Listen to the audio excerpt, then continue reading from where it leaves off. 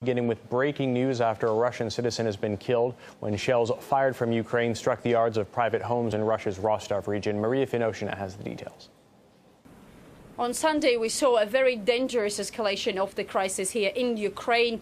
Several shells fired from the Ukrainian territory landed in the Russian border town Donetsk. It has the same name as the Ukrainian city that has now become the major battleground of a large-scale military operation here in eastern Ukraine. Eyewitnesses say that there were at least 6 shells. They hit a private house, killing 1 man. Earlier, there were reports that 4 people were injured, but later it was downscaled. The attack began at around 8:30 in the morning. They started shelling and destroyed this house.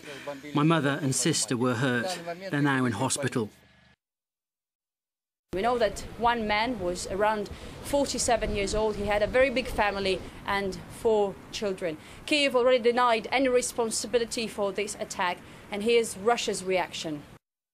These facts are evidence of a dangerous escalation on Russia's border with Ukraine that creates a higher level of danger to Russian citizens. It could bring about irreversible consequences, which Ukraine would be responsible for.